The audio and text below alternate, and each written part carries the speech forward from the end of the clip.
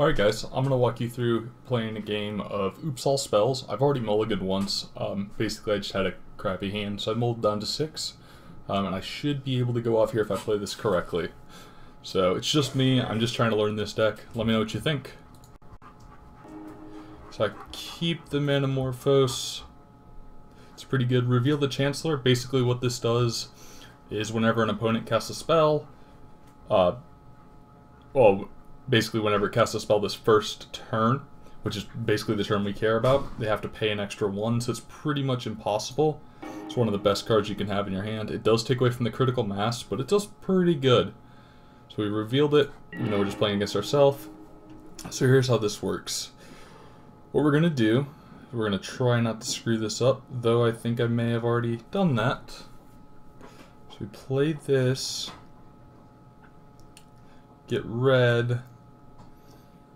Yeah, see, we're going to have to wait a turn here. It's pretty close, but basically this is the turn 2 that we care about. See how we can cast this. Look at our own hand. Pay life. Okay, so we got Summoner's Pact here, which is exactly what we need. We take Summoner's Pact, cast this. I know it's scary, but get Elder Spirit Guide. Cast Spirit Guide, add green. Cast this with the green. Sack it, add 2, take this, pay the red. We're going to go ahead and make black for Undercity Informer. We need to go ahead, we'll go ahead and Dark Writ just for fun. Go ahead and play another Manamorphose just to kind of thin it out. We don't really need, actually, you know what, we're not going to do that. We cast Undercity Informer. Pay 3 black.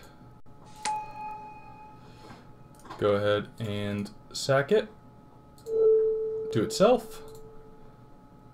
And we basically deck ourselves. This comes up, look at all of our shiny cool creatures. What this does is it goes ahead and puts our 4 Narcomoebas into, or 3 Narcomoebas into play. So, yada yada. We want to use their ability. Yes. Cool. So basically we've got ourselves entirely decked here. Then we find... Go ahead and scroll through here. Did I miss it? I probably missed it. We're looking for Angel of Glory's Rise. Actually, we're looking for Dread Return. Of course. These are nice and tiny. There's only one. So cast that with Flashback. We're going to go ahead and target Angel of Glory's Rise. Sack our 3 Narcomoebas. Get our Bridge from Below triggers, which are super slow. Yada yada. Angel of Glory's Rise comes in, exiles all zombies and brings back all humans. Then we go ahead and tap, use this ability, tap an untapped wizard you control. We don't have any cards in our deck. We'll tap Lab Maniac, and we win the game. And that is the entirety of Oops All Spells.